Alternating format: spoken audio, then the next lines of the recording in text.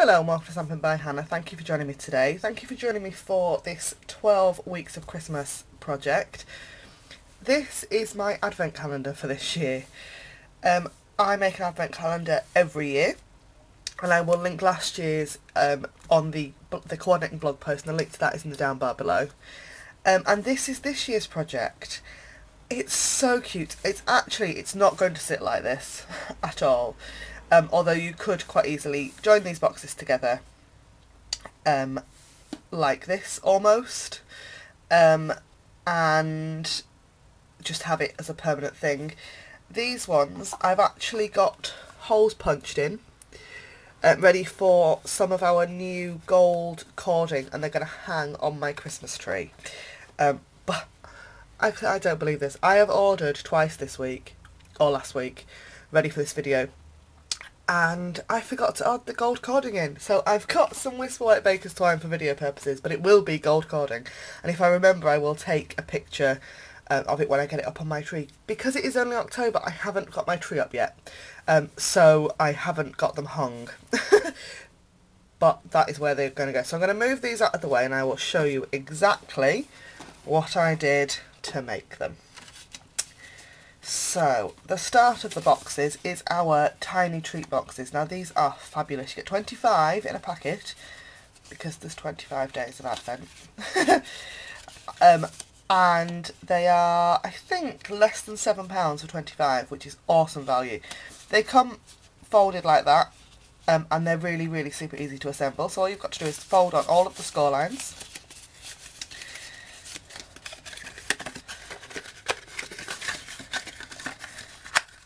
Like so. I do like a quick and easy project. This whole thing took, the previous 24 took me about an hour to put together.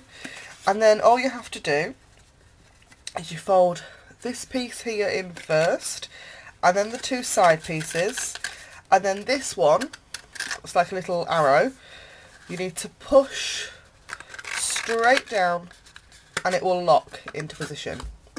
Let's do that again. So we'll try it from different angles, start from directly above. So we're going to push that flap down first, then the two sides, and then that one, and then you just keep pushing until it locks. Super simple. So, I'll take it all apart again. Oh, now I'm showing you how to put it together.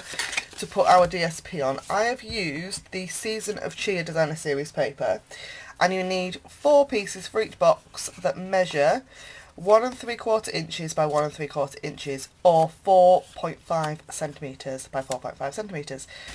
And I say 4, you need 5 pieces. Brain's not working this morning. And I'm going to use my fast fuse to stick these on. For all of the 25 boxes, I've used 5 sheets of Designer Series paper. It looks like I've used more than that because there are several different patterns, but as you can see from this pattern, it has got the snowflakes on one side and the baubles on the other. And I've used both patterns on some boxes. Certain boxes like the baubles and things, you need to be aware of what direction you're putting things in. Not so much with snowflakes. And then you will notice the front panel has this little handy little finger hole. What we're going to do is we are going to stick our piece of Designer Series paper over the top. But there is still a bit of a finger hole for you to get your thumb into to open the box. Can you see that? Just there. Yeah, you can. So that is our box assembled. The next thing is our hole punch. I've got the 1/4 inch handheld punch. And if you look inside the box, you will see that there is a seam. We're not going to use that corner because it's too hard. We're going to punch a hole in this corner here, and it's the only way to do this is when it's flat. So we're going to just punch, and you do need some serious welly for this. What I found the easier way to do is to punch it first so you've got 2 indentations, then you can use those indentations to line up the next 2 holes, and then they are in line with each other. My other top tip when you're doing this is make sure that your hole punch is empty before you start, because the fuller your hole punch gets, the more difficult it gets to punch, or mine does anyway. So that is our box completed. We're going to assemble, so we're going to put our,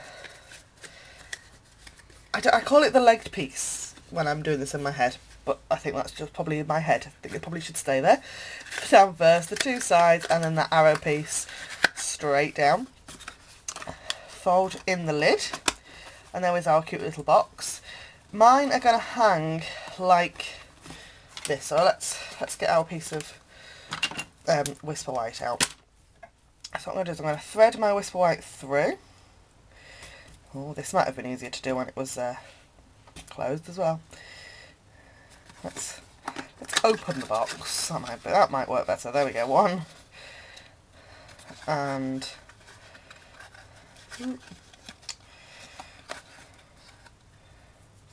through. There we are. Close my box back up.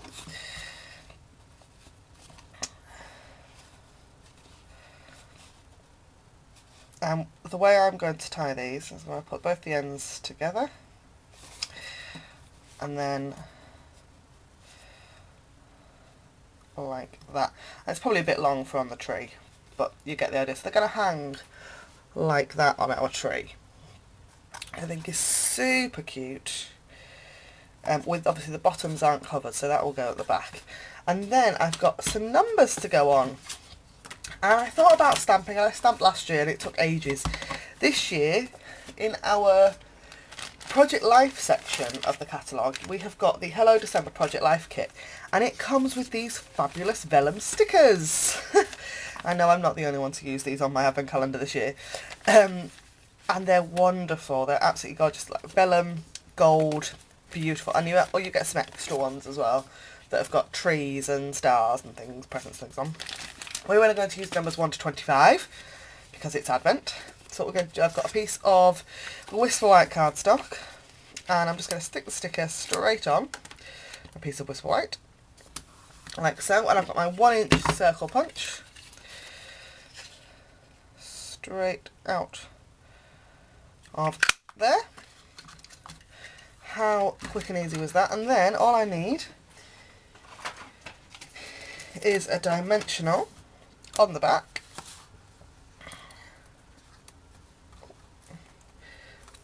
and then that's going to go straight on the front. And that is my Advent calendar project for this year. It's done. Oh, you know, there's always one, isn't there? It always falls apart at the last minute. I've dropped one, but that you get the idea. That is my Advent calendar project for this year. Thank you ever so much for watching, and I'll see you again next week. Bye for now.